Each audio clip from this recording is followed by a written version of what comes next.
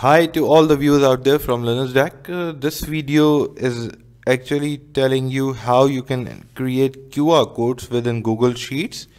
QR codes are actually getting popularity once again within the professional market. No matter if it's the employee ID card or maybe surveys, posters, or any organizational document. People are actually using these QR codes once again. So as we have seen this popularity increasing, so we'll tell you how this can be done within Google Sheets. We'll start from a blank spreadsheet, and as always the very first thing that we have to do is change the name of the sheet. Here we are working on QR codes, so let's name it accordingly. Please note that QR codes are actually one of the most important phenomena or features that are gaining popularity within the professional market. And this can be used for several purposes, so it depends totally upon you how you would like to utilize this. Let's create a sample data. This data, the very first thing within this data is actually the employee name. It's Jenna. The second thing is 32145. It's her employee ID, and the third one is maybe her designation, which is general manager.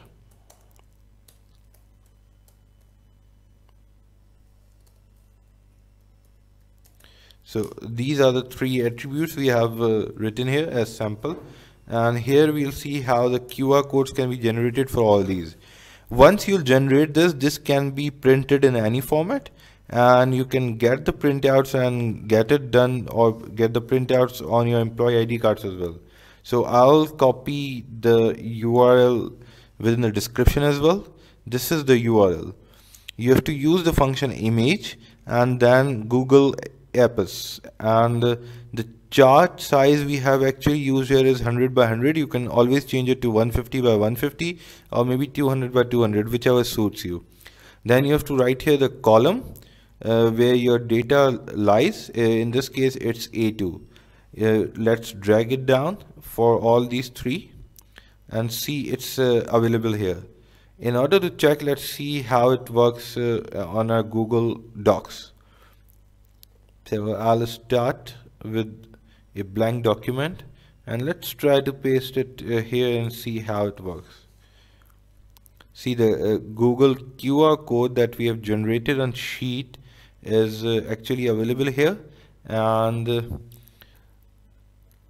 let's give some time to Google in order to convert. And now it is actually in the printable format, so you can change the size, and in order to see if it's the correct data, you can always use your mobile camera or save it and then again open it within Google Docs, and Google Docs will let you know the data behind it. So now it's in the printable format, and you can always use it within your employee ID cards, posters, etc., or maybe email signatures. So this is one of the wonderful features that Google Sheets has. Please do use it, and make sure that you have hit the like button on our YouTube channel, which is Learner's Deck. Thank you.